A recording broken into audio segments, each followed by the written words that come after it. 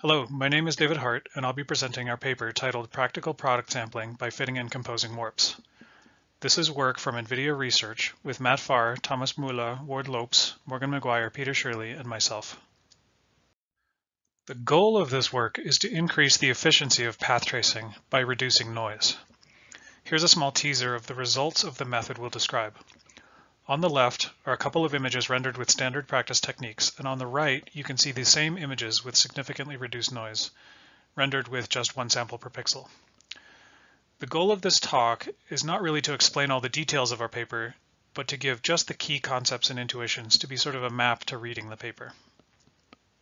The approach we're going to present is for sampling the lights, so the product at hand is the direct lighting integral, which is the terminating end of all paths when path tracing. When it's formulated as an integral over the hemisphere, the direct lighting integral is made up of three terms: the material scattering function, the incoming light, and the contribution or solid angle. And as you know, we're going to solve this integral using Monte Carlo estimation by evaluating random samples of the integrand and averaging the results. Now, one of the most important and commonly used tools we have for Monte Carlo sampling is the inversion method, where we can create an ideal sampling function for the distribution we're trying to sample as long as we can analytically integrate and then invert this distribution. In one dimension, the distribution is called the probability density function, or PDF for short. The sampling function is called the inverse cumulative distribution and also goes by the names warp and quantile. In this talk, when I refer to a warp, I'm talking about the inverse cumulative distribution. Another important tool at our disposal is importance sampling, which allows us to draw samples from almost any non-uniform distribution P in order to estimate the integral of a different function f. But to use this method, we need to have a warp for P, and we also need to be able to evaluate P. Any reasonable choice of importance function will work here and be statistically unbiased. Reasonable mostly means the importance function P is greater than 0 whenever f is greater than 0 and P integrates to 1. The primary difference in outcome when choosing different importance functions is just efficiency. If P is similar to f, then our estimator will have low variance, but P doesn't have to be incredibly accurate. We would just like it to be better than no importance function on average, because when that happens, noise goes down and efficiency goes up. We can make our integration more efficient by choosing P carefully, but since it's unbiased, we can't accidentally make it wrong. By the way, the inversion method can just be thought of as a special case of importance sampling where P is equal to f and variance is minimized. Multiple importance sampling is yet another indispensable tool that is standard practice in path tracing. MIS is a way to take samples from separate terms of a sum or product and combine them in a way that generally reduces variance. While MIS is a nice safety net against any poorly performing individual sampling strategies, it doesn't really give you any guarantees. Since you bring your own set of sampling strategies, MIS can't really help you if you have no sampling strategies that match the product. This means it's always useful to continue searching for better sampling strategies. In 1995, James Arvo published a now widely used method for sampling the solid angle of triangles uniformly, which is a big improvement, for example, over area sampling of lights. More recently, Urenya et al. Extended this method to quad light sources. A little bit later, Arvo published a general inversion method recipe for sampling surfaces that makes the important conceptual distinction between a 2D warp in primary sample space and the parametric mapping from primary sample space onto 3D surfaces. Of course, this still comes with the inversion method caveat that you have to be able to integrate and invert your distribution. In the same notes, Arvo also gave us a way to sample the cosine-weighted solid angle of an arbitrary non-convex polygon, where he used numeric root finding for the inversion step to find a warp. Since then, there's been a lot of recent excellent work on solving product sampling in general that is related to and has inspired our work, including using neural networks that can learn warps for importance sampling using gradient descent methods. Okay, so the problem at hand is to integrate the direct lighting, and currently common practice is to partition the integral into parts according to the known warps that we have, sample them separately, and then use multiple importance sampling to combine the samples. So here is the core of our idea. There is a way to combine separate warps, and we're going to show how using fitting and function composition. We also have a growing collection of known warps by excellent previous work, some of which can be fit and used for function approximation. So instead of partitioning the integral into separate sampling strategies, let's try to build an important sampling function for the whole integral, and one that is good enough to increase efficiency.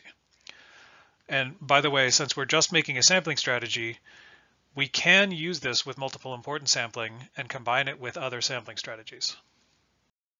When we compose warping functions, the resulting density function is a product of the corresponding individual densities. But notice that we sample each term of the product with a different warped sample at each step. This is in contrast to evaluating our target product, where we evaluate all the terms in the target product using the same sample point. Since composing warps yields a product, but not exactly the product we want, we'd like to ask the question, can we create warps that when composed together will produce the product distribution we want? And if so, how? Well, since the density of a composed warp is a product, we can see that in theory we only need one more term to create an optimal importance function. This theoretical term would have a density that is the ratio of our target distribution to the composed warp distribution so far. Unfortunately, this formula only gives us the density function we want, but not the warp. And worse, since this expression involves f, we're right back to the original problem of needing to be able to integrate and invert f. All is not lost though, because knowing what the missing term is helps us to fit warps that can approximate the discrepancy.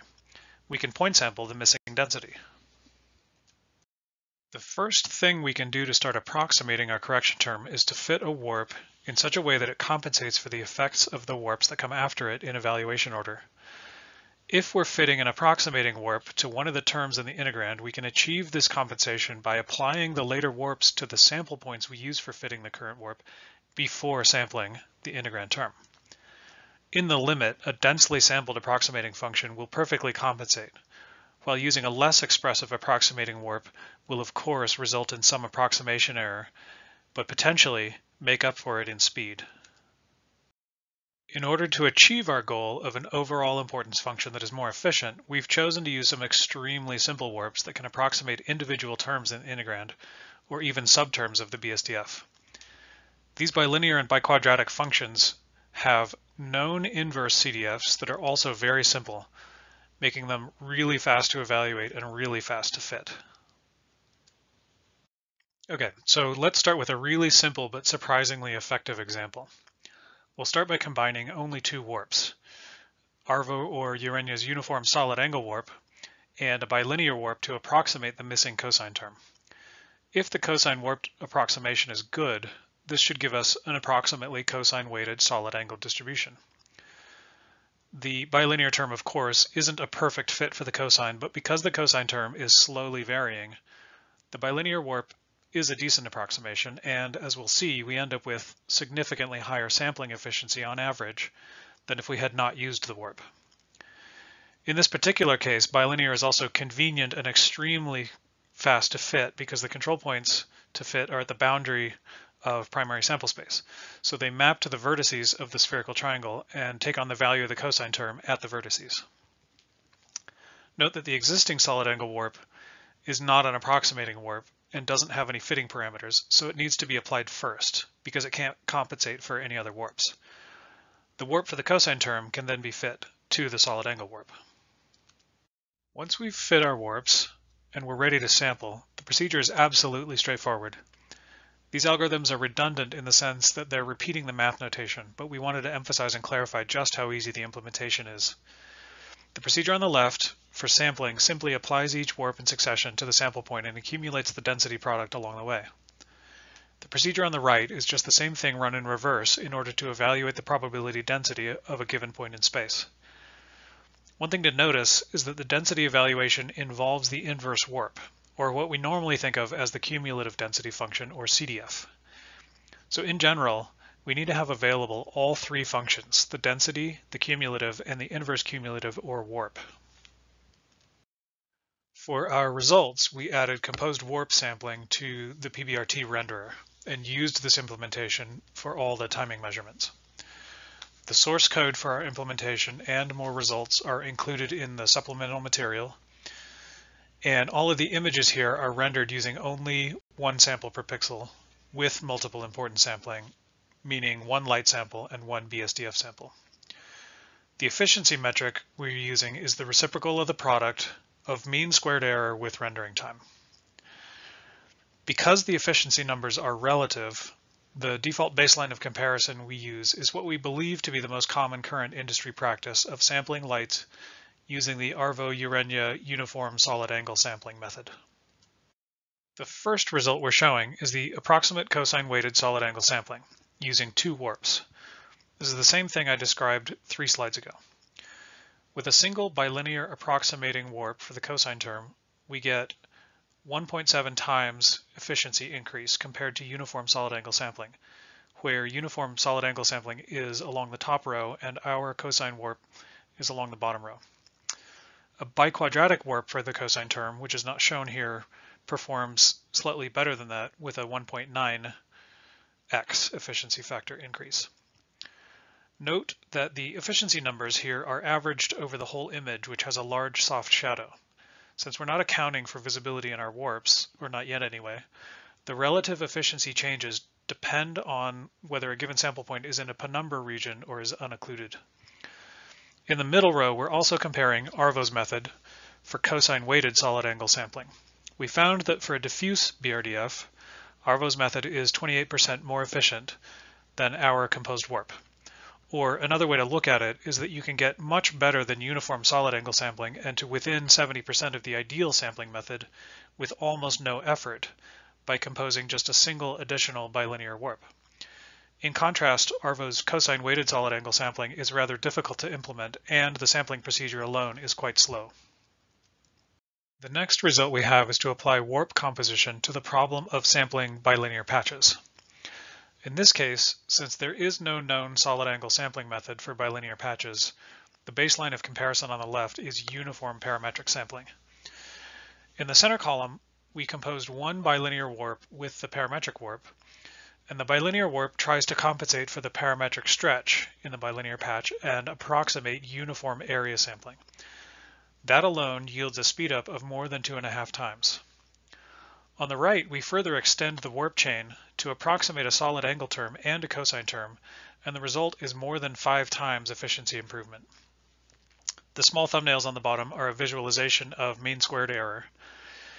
Now, this result isn't very surprising since uniform parametric sampling is even worse than area sampling, but we're demonstrating 2 important ideas here. One, that composing 3 or 4 or more warps can be effective, and 2, that we now have a sort of general recipe for approximating the cosine weighted solid angle sampling for arbitrary or unusual geometries. Our third and most complete result applies composed warps to the problem of full BSDF product sampling using a non-diffuse BSDF in a complex scene. We again here compare to uniform solid angle sampling on the left. On the right side, we've added a new type of comparison. The exhaustive BSDF sampling strategy is a densely sampled table of the full BSDF product. This allows us to estimate what the best possible sampling error is, at least without accounting for visibility.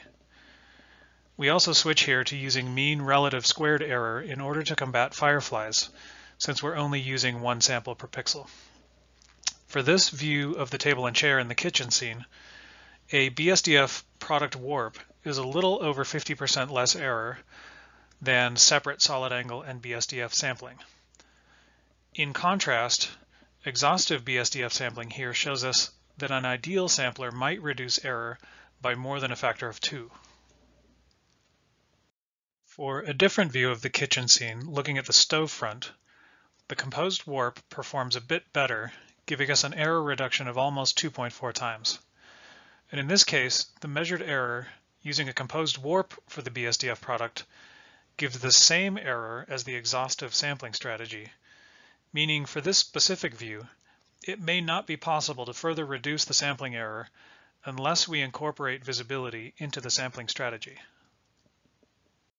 In summary, our paper presents a framework for important sampling of a product integrand by fitting and composing multiple warps. We've explored the application of this framework using simple bilinear and biquadratic warps to approximate the remaining direct lighting integral terms that are not covered by solid angle sampling. We demonstrated efficiency gains relative to common practices on 3 separate use cases: cosine-weighted solid angle sampling of triangle and quad lights, cosine-weighted solid angle sampling of bilinear patch lights, and BSDF-weighted solid angle sampling of the full BSDF product integrand. In some cases, we've observed warp approximations achieving near optimal sampling error with visibility neglected. The effort to implement warp composition is pretty low. The code is non-invasive to a renderer, and for us added up to a total of about 100 lines of code, and we're providing our source code for reference. Some potential directions for future work include using a wider variety of warps, including more expressive warps. We'd like to further explore how to choose warps and in what order to best apply them.